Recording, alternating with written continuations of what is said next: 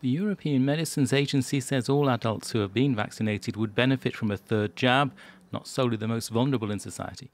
We asked people whether they would have a booster jab. Out of the question. There's a vaccine. We take it to avoid the illness. Covid is coming back. It's better to have a third jab so we can live normally later on. I'd have to think about it. It's not because I don't want to have one, just why? The French Health Ministry says it will rely on scientific advice. However, for the moment, no French medical authority has declared that a third injection for the wider population would be useful. That's because of a lack of data, not least concerning the length of immunity for young people. One health expert says this means a decision can wait.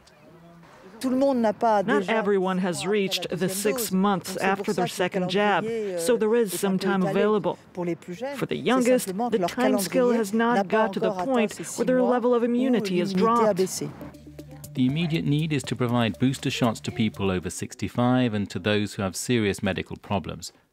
7 million French people are eligible, though fewer than half have had one. One of the suggestions for getting those eligible to have the third jab is to make it a requirement so they can keep their health pass that provides access to particular venues and events.